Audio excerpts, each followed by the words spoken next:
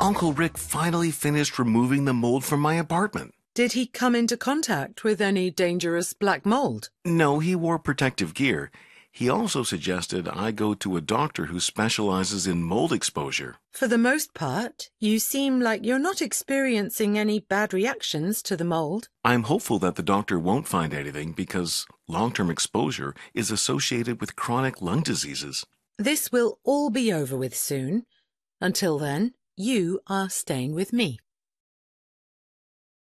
Uncle Rick finally finished removing the mold from my apartment. Did he come into contact with any dangerous black mold? No, he wore protective gear.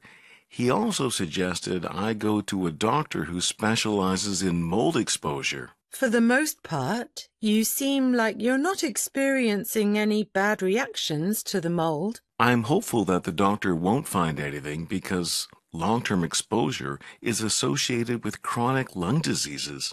This will all be over with soon. Until then, you are staying with me.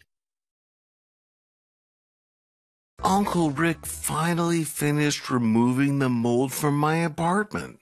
Did he come into contact with any dangerous black mold? No, he wore protective gear.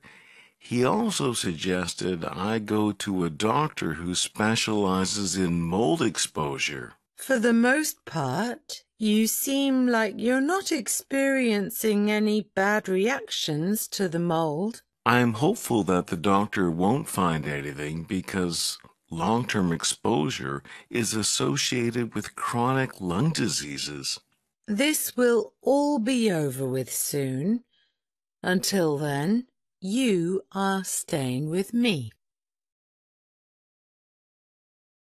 Uncle Rick finally finished removing the mold from my apartment. Did he come into contact with any dangerous black mold? No, he wore protective gear.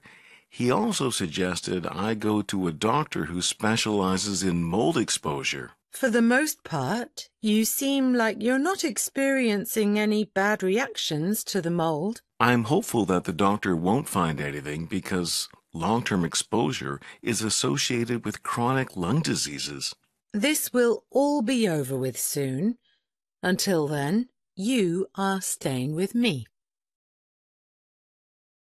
Uncle Rick finally finished removing the mold from my apartment. Did he come into contact with any dangerous black mold? No, he wore protective gear.